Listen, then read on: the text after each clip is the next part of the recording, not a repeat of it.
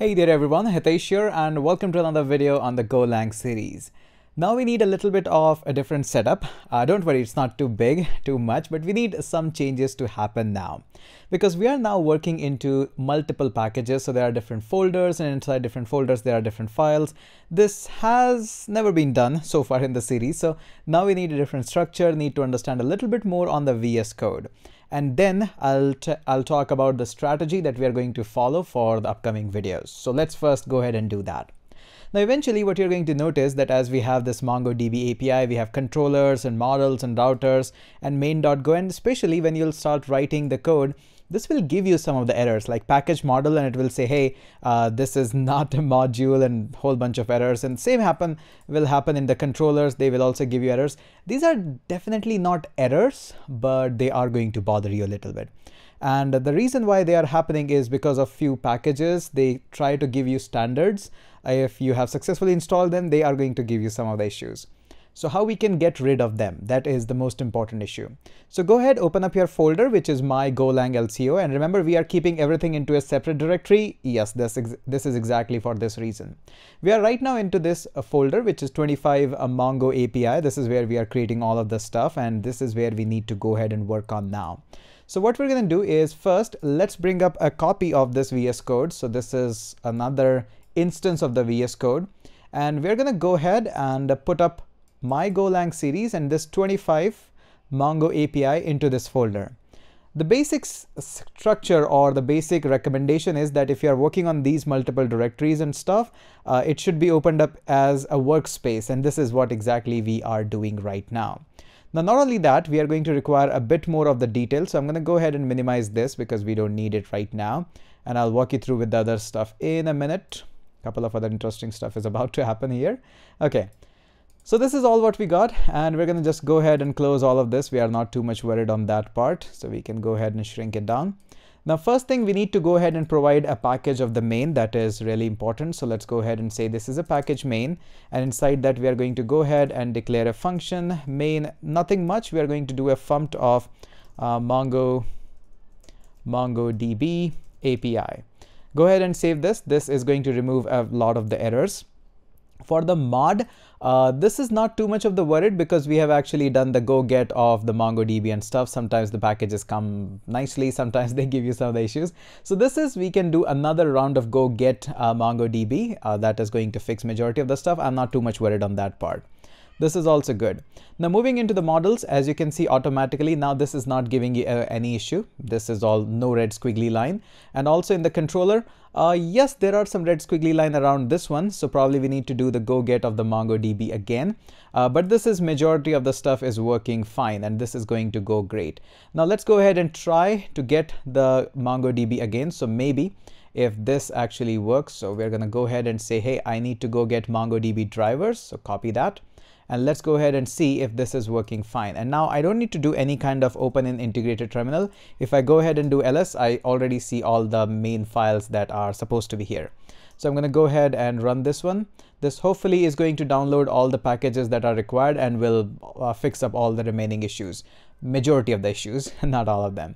Now notice here, they are almost all are fixed, and at least our go mod file and everything are super happy now. Okay, so this is going to fix the issue. One more thing I would like to mention up here, because this might save you some of the errors. Go ahead and run Command Shift P or Control Shift P, yes, P for parrot, and we're going to open this up. Now go ahead and type go and space tools. Now, as soon as you're going to type go space tools, it's going to say that, hey, couple of options might come up. We are looking for install update tools. Once you select this one, this is going to open up a whole lot of packages. And if you want to install some of them or all of them, you can go ahead and use your arrow key and just use the space bar to mark them as install, uninstall. So whatever the things you think that these are going to be helpful for you, in fact, all of them are going to be helpful for you, especially this Go PLS, which is a language server from the Go. It does some kind of nonsense sometimes. Sometimes it is super helpful. So go ahead and select all of them, hit OK, and they all will be installed on your system and will be updated if yours is not updated. This will also help you to get rid of a lot of squiggly lines, but not in all of the cases. Okay, so now this is all get setup is all ready, and now we are standing up into a separate package. The reason why I did it, because very soon we are going to import this model into this controller. And in order to that happen automatically and without red squiggly line, this was an important setup. I know a little bit more, but this is important. Now coming up onto the part, we have actually connected with the database. We haven't tested it out yet. We are not on that ground that we can test it as of now. We will be there very, very soon. Okay. Moving on, what is the further action plan from here onwards? Now the plan is really simple. We have seen in the previous video that if we want to add any value into a slice, we can just bring that value from the request.body or the URL params, and we can just process the data and inject that into the slice. But in case of the database, there is a little bit more help that we need. So what we're going to do, we'll have two separate set of methods, one for all MongoDB and here all the basic methods. So the basic method, the job of basic method is going to be simple. They will bring up all the data from request body or URL params, will do all the checkings and authentication, whatever they need to do with the data, they'll do that. Once they are all happy at the very end of it, they're going to call these MongoDB helpers. And the job of these MongoDB helper is really simple. They take the data, whatever you give them, they don't do any further check because it is expected that here you have done all the checks. They'll just receive the data and will insert the data into the database and will give us a report that whether it was a successful as an operation or not. So you get it right. We need to first define all these helper method of MongoDB. Then we will again come back here and we'll define the regular method, which brings the data from the request body and stuff, and we'll move forward. I know this is a little bit off too much of the theory that you are getting up, but again, rewatch a couple of minutes of the video. You will understand this one nice and easy.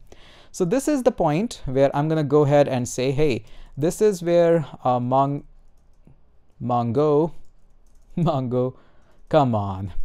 MongoDB helpers.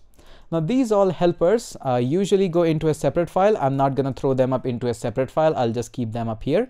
And this is how we'll be giving that. Now let's go ahead and write a method which says insert one record. Now this is a simple helper method. It takes some data and it just add the data into the MongoDB. That's all what we're going to do in this video. Let's go ahead and define that. I'm going to go ahead and call this one as insert one movie, and that's what it does. It inserts a movie into the database just like that. Now what kind of movie you add? I will say that I add a movie that you'll give it to me, and that movie will be coming up from the type model.Netflix. And you might be wondering, why not models? Why model? Because it all depends on not what you call your file, but what you define in your package. I call this package as model. So I'm going to say, hey, from the model, bring up a structure which is Netflix. So the type of Netflix will go up here. I hope that is pretty obvious and pretty clear. Now you're going to love the fact that how easy it is to work with the database, especially when you have database like MongoDB.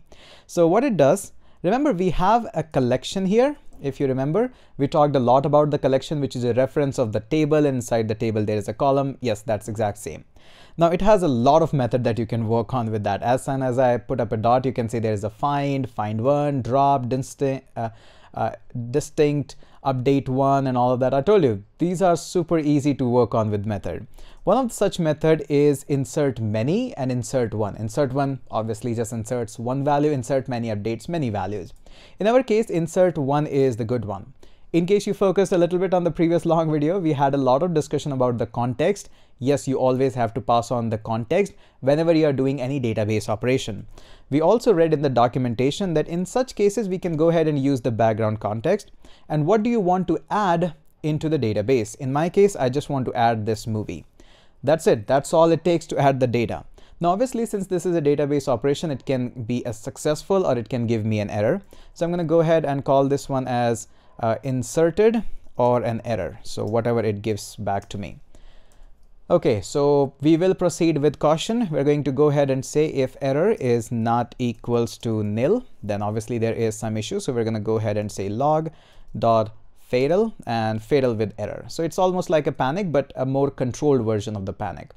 Now this inserted, I expect that you'll be doing a fumt.print on that because it's a huge set of key value pairs. It gives you a lot of information. Probably for your work, you want to analyze this more further. In my case, I'm going to just go ahead and get one value from it. So I'm going to go ahead and say fumt, and we'll be printing up a message that says inserted one movie in DB with ID, and I just want to go ahead and grab that ID. How can I go ahead and do that? I am going to say, hey, insert, I need to put up a comma. Hey, inserted, and as you put up a dot, you can see it has a whole bunch of other things that we can use. In this case, we are just interested in the ID. So what happens whenever you add any value in the database, that value gets receives a unique ID, and that unique ID as a success is being returned back with this operation of insert one. And that's it. That's pretty much it. Now, one more thing I would like to bring your attention to is I have used insert I as a lowercase because it is expected. This is a helper method. I will never be exporting this method. This is the MongoDB helper method. The other method that we talked about, they will be written with the first uppercase letter because there are chances, not chances, it is 100% sure that we will be exporting those methods so that other people can also use that. Okay, quite a lot of stuff that we have done in this video. Let's go ahead and catch up in the next video.